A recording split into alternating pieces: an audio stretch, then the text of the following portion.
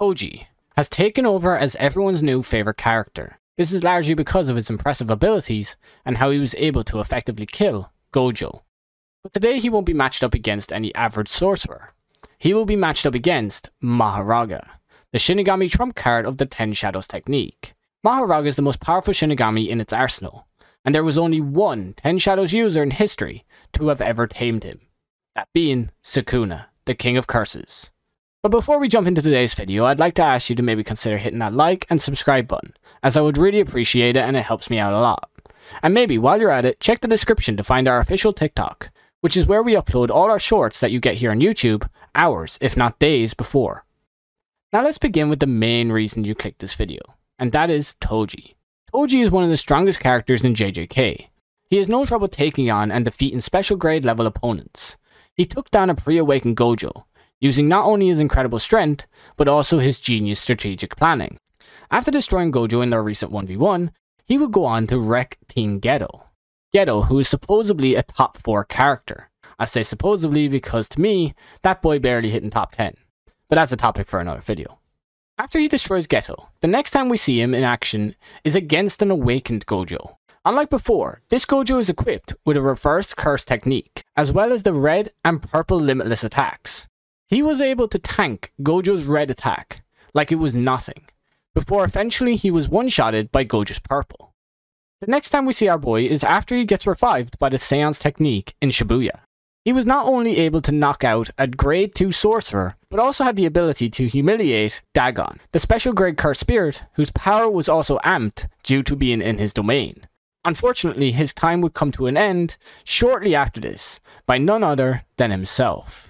One of Toji's biggest strengths comes from his fast arsenal of weapons, made possible by his inventory curse. This coupled with his incredible mastery of weapons makes him easily top 3 fighters in the series. Toji wields his prized inverted spear of heaven. This negates any defensive curse technique as long as it hits its target. This was even able to work on Gojo's limitless, which is really quite impressive. He also has the split soul katana, which is potentially one of the most dangerous weapons in the series. It is currently in Maki's possession and it allows for him to negate durability to a certain degree. With this blade, he can cut someone's soul no matter how tough or durable they are. But of course, if these ain't enough to get the job done, he also has the chain of 1,000 miles, which allows him to close the range between him and his target. As he attaches his weapon to the chain and hides the end that he is holding, he can increase the range of his attack almost indefinitely, as the chain is said to extend on forever. And then we come to the Playful Cloud, which is the giant set of nunchucks that takes the user's raw power and amplifies it. Toji used these to destroy Dagon and all of his toughest shinigami.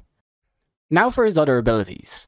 He's immune to domain expansion and their guaranteed hits, due to him not having any cursed energy. He was also able to see curses and jujutsu with his elevated senses, and even develop a resistance against them. This is due to him having all his 5 senses fully heightened to their absolute peak. An ability that is potentially the strongest and most useful one in a fight against Mahoraga.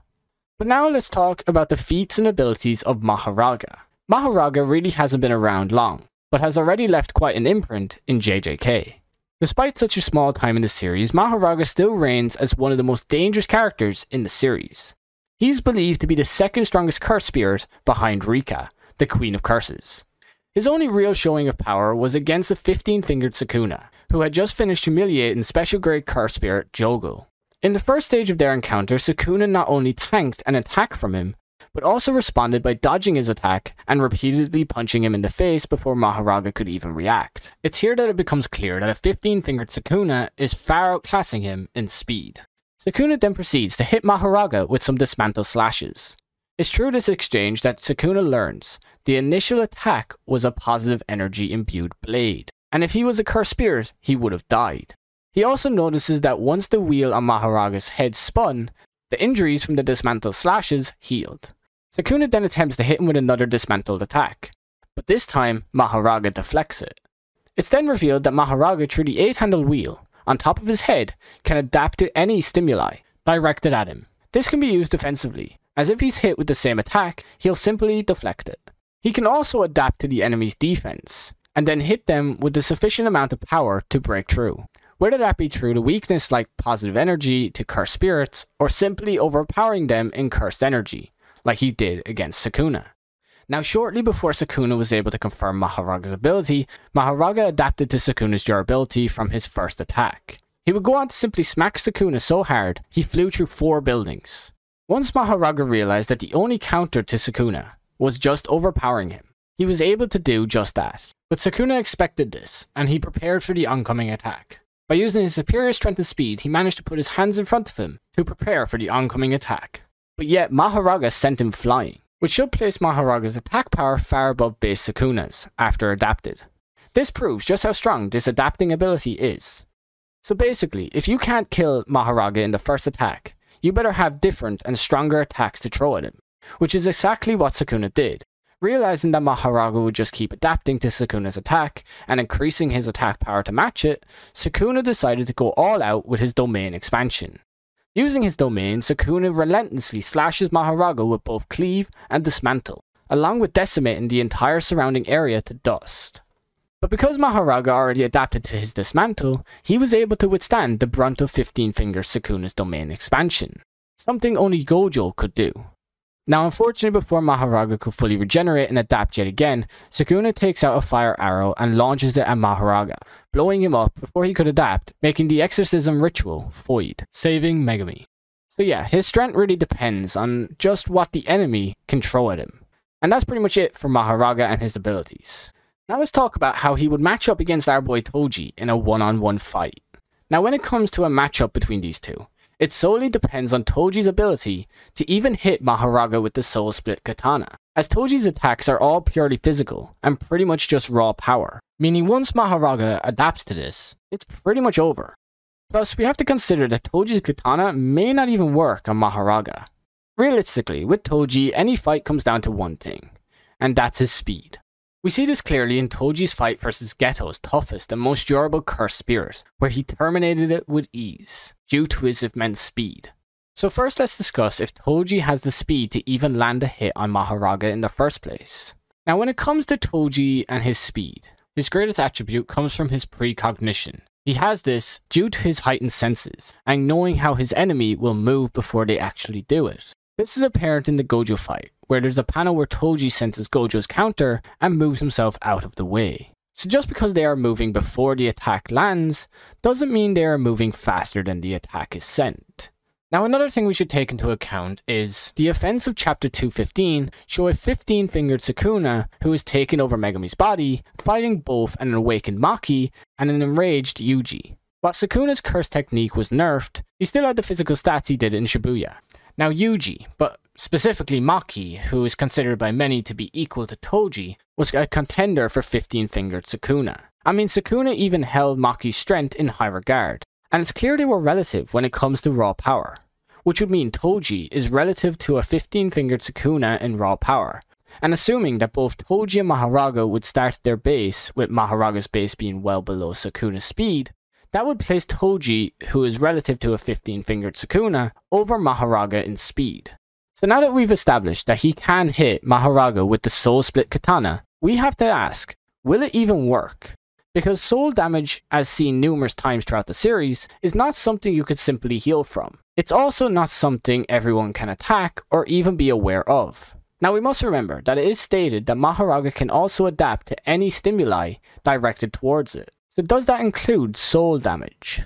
Now a pretty interesting topic that I've seen float around in the JJK community is if reverse curse technique, or in this case Mahoraga's adapting ability, can heal the soul. This is something Akutami has yet to confirm, but I would assume that it can.